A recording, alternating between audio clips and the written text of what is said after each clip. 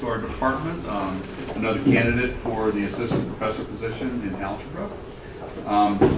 Peter is from Seoul, Korea, where he was received his master's degree from Seoul National. Went to the University of Toronto and received his PhD in mathematics. His advisor was Henry Kim, our former colleague here. Yeah, that's right. He's now a postdoctoral associate at SUNY Buffalo, and previously he was a postdoctoral associate at the Fields Institute. And so he's here today to talk to us about the zeros of functions. Now first, I would like to thank the department and search committee for giving me a chance to give a colloquium talk. So today, I will talk about two objects. One is zeros of L function.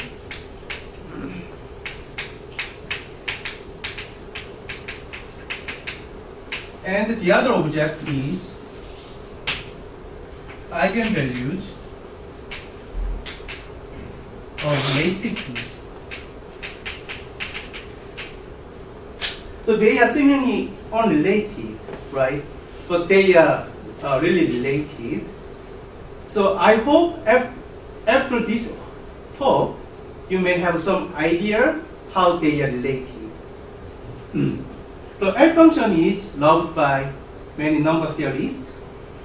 So to begin, I want to give you some friendly definition of L functions. So L function has two requirements. We have this definition many times. So first, it is given by Dirichlet series on the right-hand plane, and it has Euler product. So Euler product is a version of the prime factorization for L functions. And we want our L function has analytic continuation to whole complex plane, possibly except for s equals 1. And also it has a functional equation. So to define functional equation, we need to complete our L function first. So with some positive integer n, here n is so-called the conductor, and with gamma function, you can complete L function. So this complete L function is lambda. So functional equation is equation relating this lambda s and lambda 1 minus s. And here, the epsilon appearing in functional equation, we call this root number. So let me go over some examples. The first example is the most famous one. What is it? Riemann zeta function. So Riemann zeta function is given by Dirichlet series with a coefficient is just 1. And literally, by the prime factorization, it has this form of Euler product. And Riemann zeta function has analytic continuation to complex plane, but it has pole at s equals 1. And to see it complete Riemann zeta function, then to see s is to see 1 minus s. So in this case, root number is just 1. A second example is Dirichlet L function. So first we need to define Dirichlet character. So Dirichlet character is the homomorphism from reduced residue class modulo n to non-zero complex numbers. Then you can extend this Dirichlet character to the set of all integers. Then, so with this character, you can define Dirichlet series, and it has Euler product, and this time this has analytic continuation to whole complex plane without pole, and also it satisfies some functional equation. Third example is L function attached to modular form. So modular form of weight k for full modular group is some holomorphic function on upper half of plane, and it satisfies very rigid transformation rule. And we also assume that our modular form vanishes at infinity. Then it has a Fourier expansion. Now then using this free coefficient, we can define a Dirichlet series. Not every modular function has Euler product. To have a Euler product, we need to assume that f is Hecke eigenform. This means this is the eigenfunction of a family of some operator, so-called Hecke operator. So in this case, if f is eigenform, then it has Euler product, and then L function has analytic continuation. Also, it has a functional case. But when you look at this functional equation, this is not in a standard form. So you need to translate your L function to the left side a little bit, and you need to apply this duplication lemma to your this gamma function. Then you can get standard form of functional equation. So last example is Artin L-function. So to define Artin L-function, we need to start with a Galois extension. So let E over Q is Galois extension with Galois group G, and rho is d-dimensional representation of G. So here, representation is just homomorphism from G to GLDC.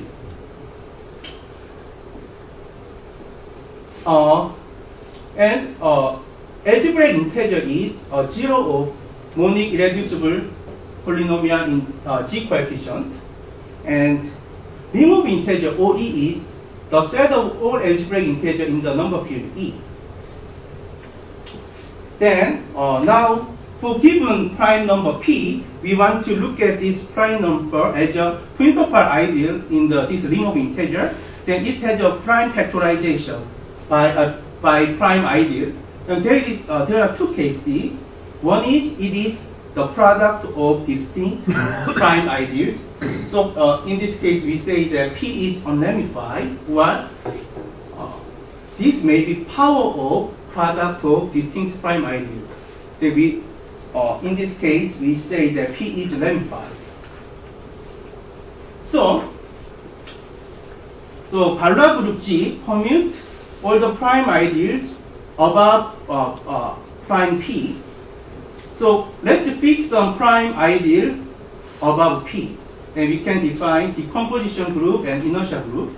So decomposition group is the group of automorphism which fixes this prime ideal P. And inertia group is subgroup of decomposition which fixes or residue modulo P. Then the quotient group becomes a cyclic group. And let's say that this sigma P is any generator for this cyclic group, and we call this the Frobenius automorphism. So now we can ready to define local L function. So CD IP is subspace of CD fixed by inertia group. And actually this inertia group is almost always trivial. So this fixed subspace actually is CD itself.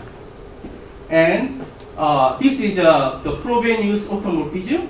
So local L function is given by this 1 over characteristic polynomial of this the Frobenius automorphism. And the global L function is just the product of these local factors. But this time, unfortunately, we don't know that we don't have analytic continuation of these Artin L functions. This might have hole in the critical strip between 0 and 1. But we believe Artin L function is entire, so we call this Artin conjecture. And for some special case, you can show your Artin L function is entire, and we'll soon such example soon. Okay. So and I think this is a pretty good list of L functions. The second topic is Montgomery pair correlation. I do believe that in 20th century, one of the most striking discovery in number theory is Montgomery's pair correlation. Okay.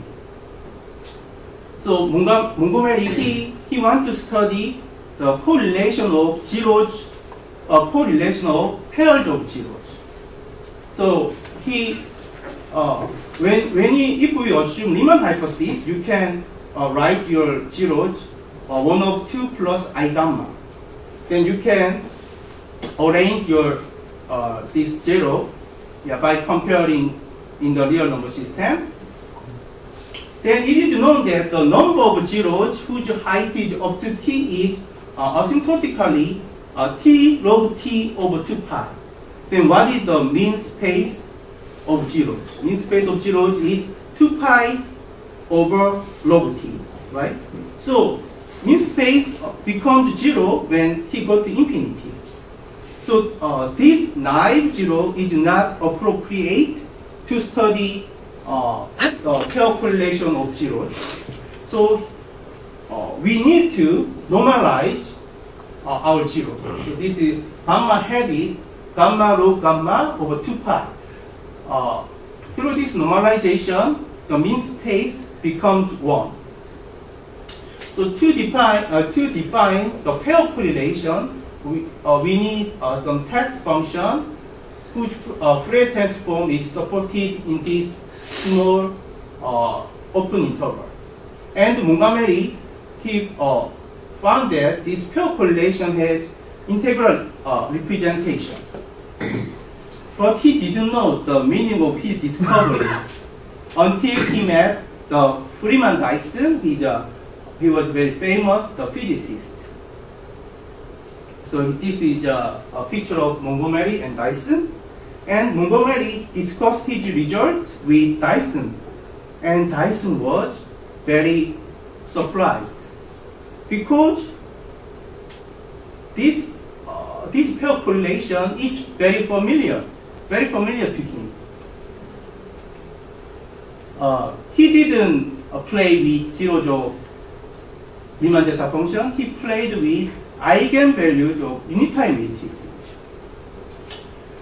So UN is the compact group of n by n unitary matrices, and dA is Hammeter, and for unitary matrix A, EI zeta 1, EI zeta 2, and EI zeta n is eigenvalues of A. Then we can order this argument of eigenvalues, and we define a pair correlation in this way. So for given closed interval A to B, R to A is you need to count the number of pairs of zeros, number of pairs of eigenvalues whose difference belong to this specific interval, and you divide the number of pairs by n. Then you integrate your R to A again over all the unitary matrices and send this n to infinity. Then this infinity exists. We call this R2 AB, and this is its integral representation. So this is exactly same pair correlation of zeros of Riemann zeta function. So this means the pair correlation of zeros is exactly same as the pair correlation of eigenvalues of unitary matrices. So this was really very shocking result. And Odelisco, he literally computed the billions of zeros of zeta function, and he studied the statistics of these zeros, and he compared statistics of zeros with the statistics of eigenvalues of unitary matrices, and they really agree. But it begs a question. So what, right? So what? So it's interesting, but so what, right? So this result has been forgotten for many years. So for the Montgomery pair correlation, this was from 1974, right? And in 1990, Sarnak, Rudnick, and Katz, they began to study this phenomenon more systematically. So instead of Riemann zeta function, you consider just L function, okay? For example, Dirichlet L function or modular L function, something like that. And with this L function, you can compute pair correlation, right? But here, right-hand side, what do you have? You have the same right-hand side, right? I mean, it is not reasonable, right? You have a different L function, but you have the same right-hand side, right? So, Katz and Sarnak, they considered these 5 matrix group: unitary group, SO even, SO odd, orthogonal group, and the symplectic group.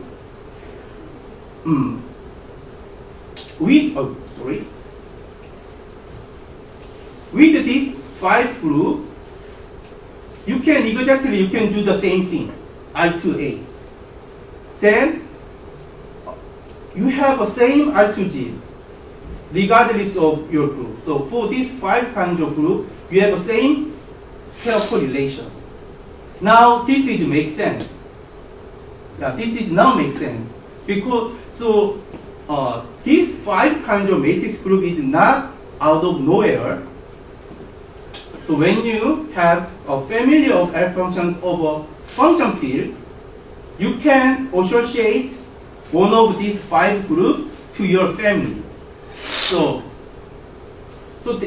Katz and Sarnak, they want to say that for this L function, maybe this group working behind the scene, and for another L function, maybe this group working behind the scene. So they want to determine for which L function what matrix group is matched for that L function.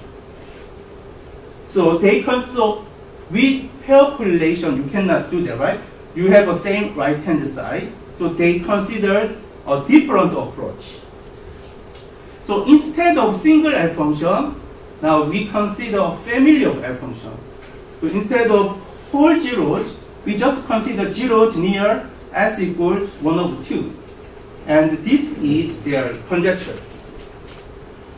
So distribution of Lorentz zeros of L function in a family F is predicted by the symmetric type GF attached to your family.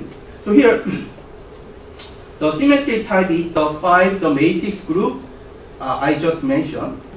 So let me describe the conjecture more precisely. So F is family of L function. So for example, you consider family of L function attached to a quadratic character. Or you may consider, as a second example, you may consider family of L function attached to modular form. And for L function in F, CF is analytic conductor. So analytic conductor is basically this N is ordinary conductor times this product of these local parameters. This local parameter appears in complete L function.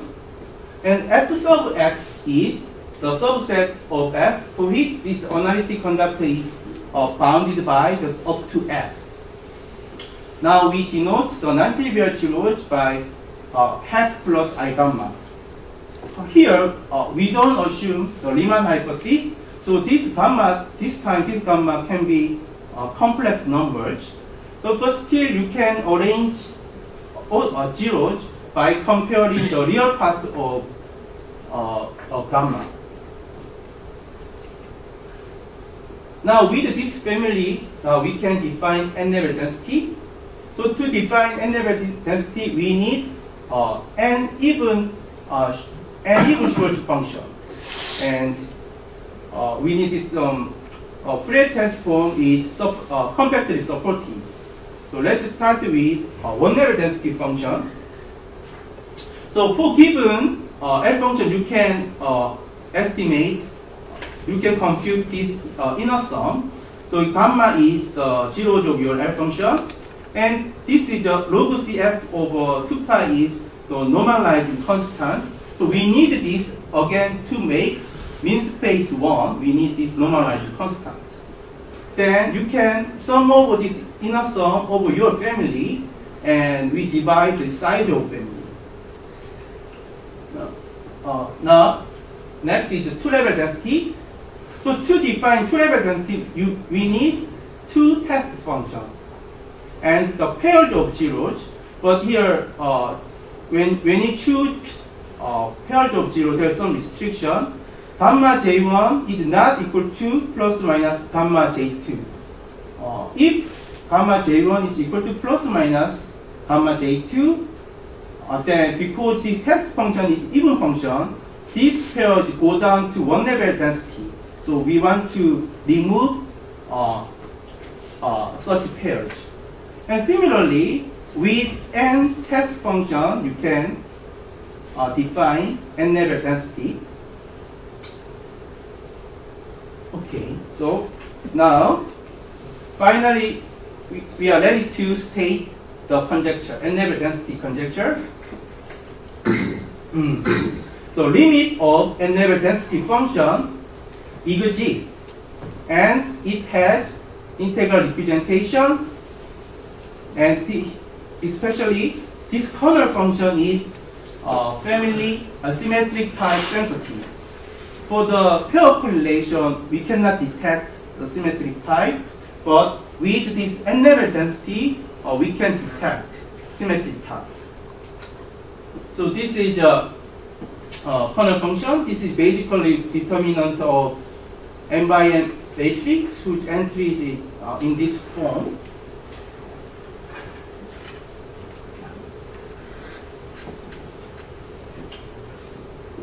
For example, let's look at one level density conjecture for symplectic type.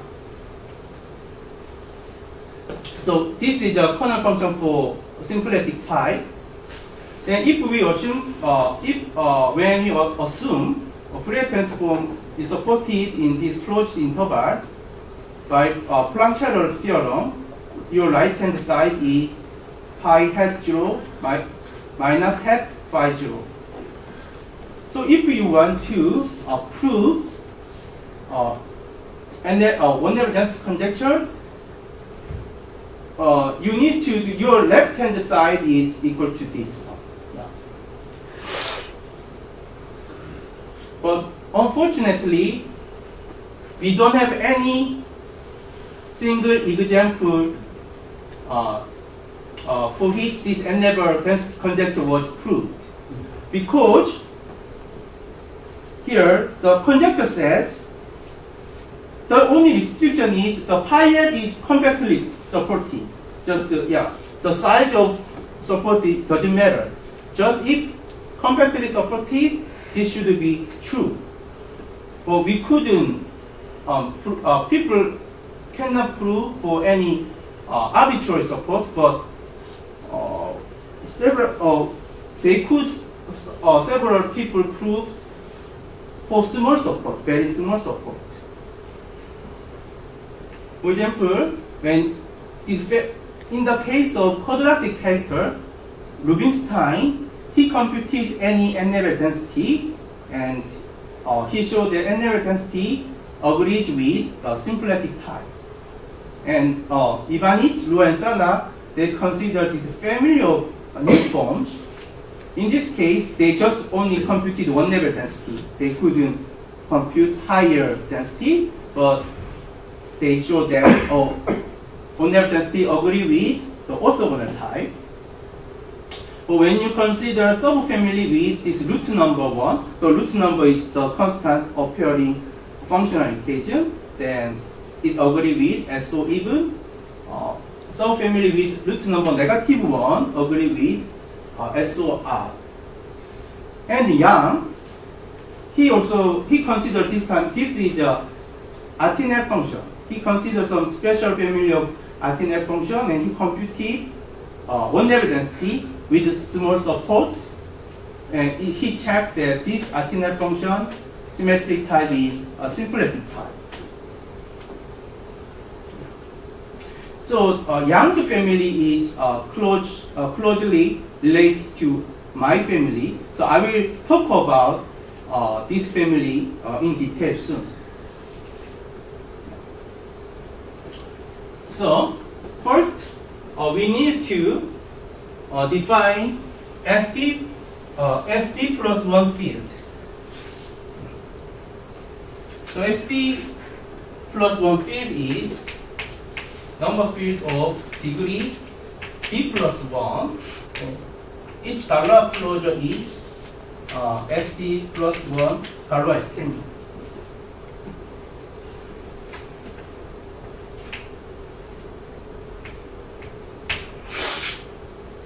Then, with this SD plus 1 field, we can define LS log K. This is a Dedekind zeta function of K, quotient by Riemann zeta function. Then this law is the standard representation of SD plus 1. So it becomes degree D Artin L-function. And if your number field is S3 or S4 field, then this Artin L-function is entire. To define our family, we need to fix some self-dual representation, and Lx is the family of ranking self of L function pi times rho. And here dk is discriminant of number field, and this discriminant has some congruence condition, congruent A modulo q pi, and q pi is conductor of pi. So yeah, so this is a joint result with Kim. So we could compute n-level density for any n for our family, and we can have three different symmetric type from our family. It depends on root number and delta pi. So delta pi is some invariant of pi. It is plus 1 or negative 1. If delta pi is 1, root number is 1, we'll choose SO even as our symmetric type. If delta pi is 1, root number is negative 1, we'll choose SO odd as a symmetric type. If delta pi is negative 1, just symplectic type is symmetric type. So the limit of then we could compute the limit of n-level density, and it agrees with the symmetric type we chose. So our result has the pros and cons. The pro is we computed n-level density for any n. I think this is the first example to compute n-level density for high degree L function. And the cons is support. So this pi I is support, this Fourier transform is supported in this very small interval. This epsilon is really some epsilon. So very small interval. So if someone can compute this n-level density conjecture with larger support, it could be very great result. Okay, so instead of giving you the proof in detail, I want to just explain two main ideas for the proof. The first ingredient is explicit formula. So L function has derivative 3, and you consider logarithmic derivative. Then this logarithmic derivative has this coefficient. Then you consider this sum over 0. So this gamma is 0 of L function. Then you can translate this sum over zeros as sum over prime powers. And actually, this sum is what? Appearing in one level density, right? This inner sum is by this one. So you can, so if you apply explicit formula, now from now on, you just forget it, the zeros, and just use this compute sum over this prime powers. So this is one ingredient, and second one is, so we are counting number field. So we want to count number field. We want to count number field whose discriminant is up to x. And we are a little bit ambitious, so we want to count number field discriminant is congruent A modulo D. And this is not enough. We want to impose some local condition. So S is the finite set of local condition as specific prime P1, P2, and Pn. So you can choose any prime, set of prime that you like. So here, local condition LCP is SPC means your prime P is unramified and the conjugate class of Frobenius automorphism is C. So C is, this is a conjugacy class of SD plus 1. So actually counting number field is equivalent to counting L-function. Because for each number field in A, this number field corresponding to this Rankine Selberg L-function. So in our setting, counting number fields is actually counting L-functions. Also, there are some, your prime can be ramified, and there are several splitting types. So R1, R2, and R omega be the splitting type of ramified prime. So LCP is SPIJ means your prime P is ramified and splitting type is IJ. So LXS is the set of number field. This extra condition, local condition is satisfied, and LX DAS, this also you can similarly define. Now we need to define local density or local density for local condition. So density for this local condition is the size of conjugate class over size of your group times 1 plus Fp. So here Fp is very small function at most 1 over p. And to define SP density for SPIJ, we need some positive functions C1, C2, and C omega, whose sum is exactly equal to Fp. Then this density for this condition is CIP over 1 plus Fp. And density for local condition, density for this condition is the product of local densities. Now this is our conjecture. We want to count number field, not only main term, with very good error terms. And so we want to impose this condition S. Then size of this set is essentially density of S times this size of Lx. And this error term is depends on your set S. So if the size of your set S is bigger and bigger, error term becomes worse and worse. And also you want to count the number field for each discriminant satisfies certain isometric condition, a progression condition, and also you want to impose this local condition. Then basically the size of this set is density times the size of this one. Yeah. So this conjecture is true for S3 field. So Taniguchi and so on, they could count number field with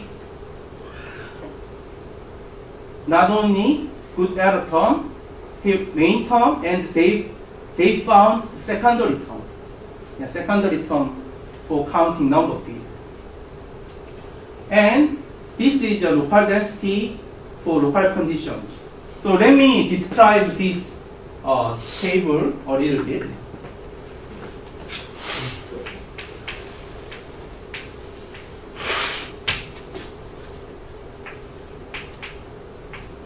So you have a prime P, right? So your prime P has a decomposition in number field K. And there is three cases for unramified prime. One is product of three prime ideas. We say that this is a totally split. And second case is product of two prime ideas. We say the partially split, P is partially split. And also this P just remains as a single prime P. We say this P is not.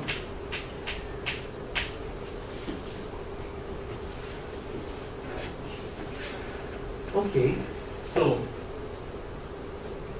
in this case, if your prime P is totally split, the Frobenius element P belongs to trivial conjugate class. If your prime is partially split, the Frobenius element of P belongs to conjugate class of 1, 2. And if your prime is inert, Frobenius element of P belongs to this conjugate class.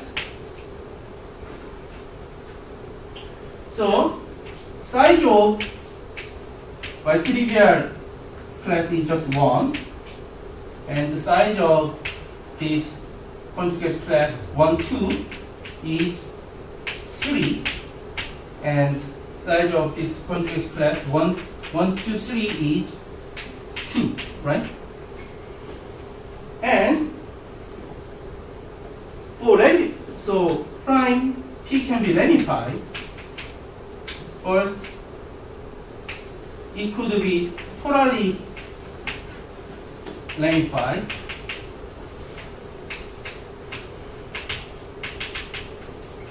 And just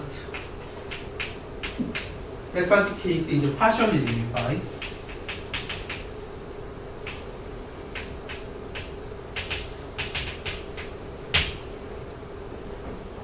And we define, in this case, C1P is 1 over P squared, and for partially split case, C2P is 1 over P. So, right, FP is C1P plus C2P, right? So, for cubic field case, FP is 1 over P plus 1 over P squared. And so here, right, and what size of S3 is what? 6, right? So now this number makes sense. If P is totally split, the 1 is the size of trivial conjugate class, and this 6 is what? The size of the symmetric group, right? And this is 1 plus FP. Then you can similarly understand the other local densities.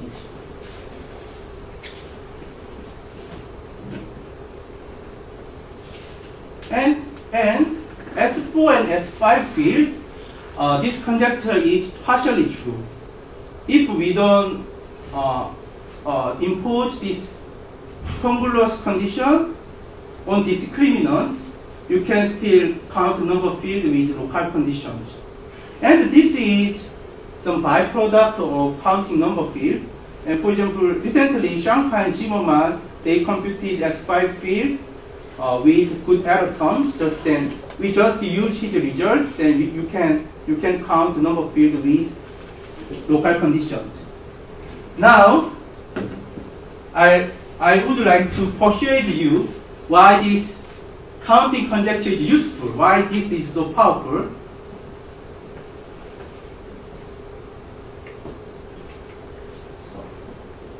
So just we consider S3 field. Your set local condition. Your set S consists of just 3 conditions, and this means prime 2 partially split in number field K, and we wish prime 3 total split, prime 2 total split, prime 3 partially split, and prime 5 inert.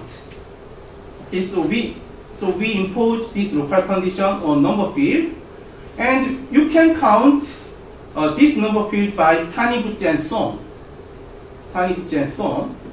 So you explicitly, right, you can compute the density for your local condition. And each L function, each number field K belongs to this set, it corresponding to degree 2 Artin L function, and this coefficient A2 is always 2, A3 is 0, A5 is negative 1. So this is very nice, right? You can collect some family of L function with pre-described coefficient. Just you can control. So you can choose any prime, and you can specify the values at that prime as you wish. And this is second example. To compute one level density, we need to compute this average value of AP. Average value of AP. So first, let's consider prime P is ramified. So there are not so many, a very small portion of number field. This prime P is ramified, and their contribution is M just 1 over P. So when P goes to infinity, this just vanish. This contribution vanish. And now let's look at the case when prime P is unramified. 1 over 6 of them, prime P is totally split, then AP is just 2. And half of them, prime P is partially split, so AK becomes 0. 1/3 of them, the number field, the prime P is inert. Then in this case, AP is negative 1. So by simple arithmetic, just plus minus, right? 2 times 1 over 6 plus 0 minus 1 over 3 is 0. So there is no contribution from unramified prime. So average value of this AP is just at most 1 over P. So this is only for one level density. So if you want to compute 2 level density or 3 level density, n level density, you need to deal with more complicated sum. But anyway, by counting conjecture, you can manage to estimate your sum. Then it implies the n level density result. Yeah, thank you for your attention.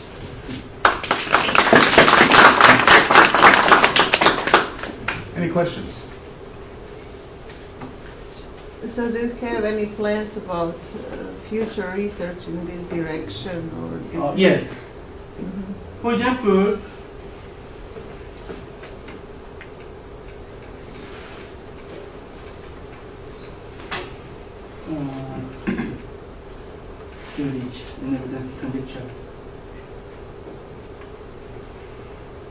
so yeah, there are 5 symmetric types, right?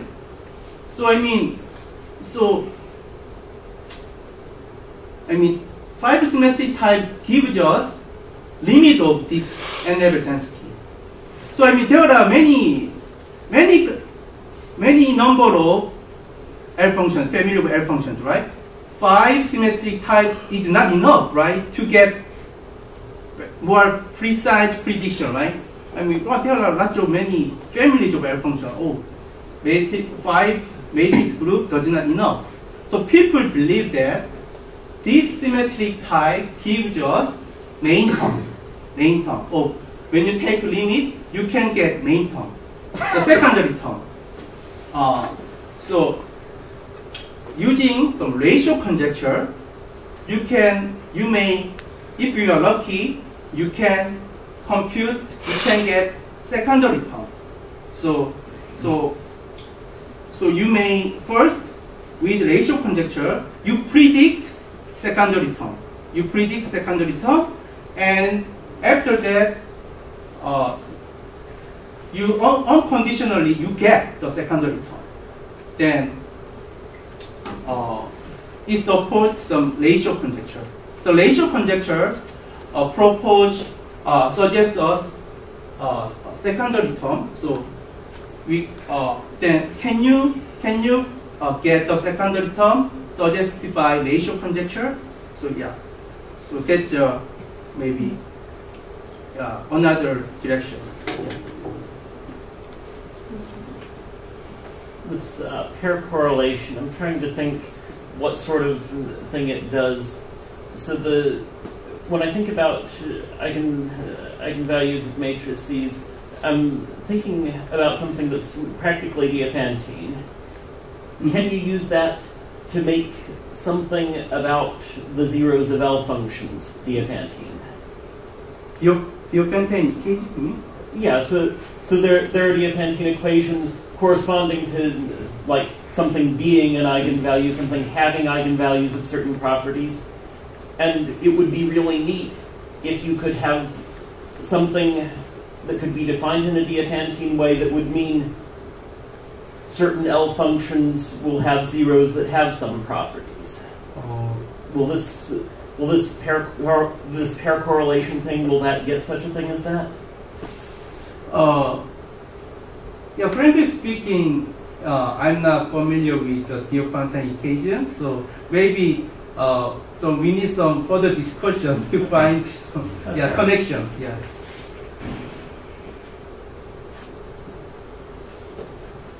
And what kind of results you are using to count in those fields? So you talk about counting certain fields. So what do you use as basis for that? So S3 field using syntonic zeta function, Taniguchi and so on, they computed. Mm-hmm. And actually, for example, the Zimmermann and Shankar, they computed S5 field, counted S5 field, but actually,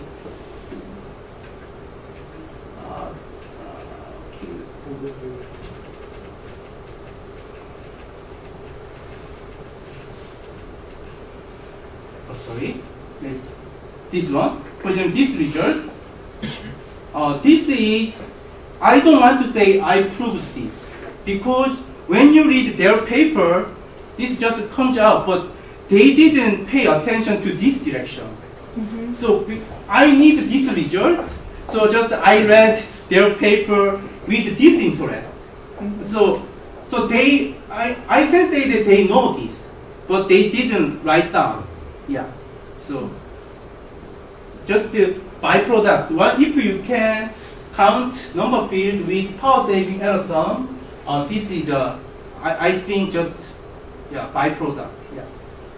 Just well, people didn't pay attention this kind of thing, but yeah, I realized that this is necessary to compute n-level density function, n-level density conjecture.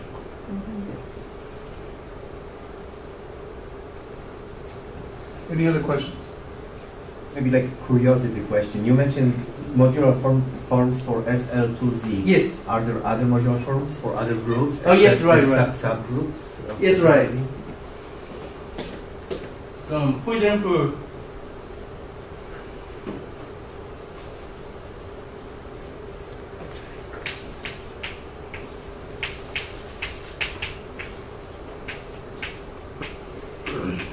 so you consider subset of SL2Z. And this is your AB, such that AB, CD is congruent modulo n.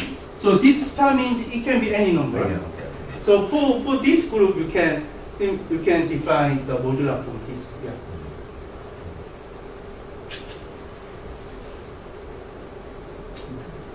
Any other questions? All right, let's thank our students.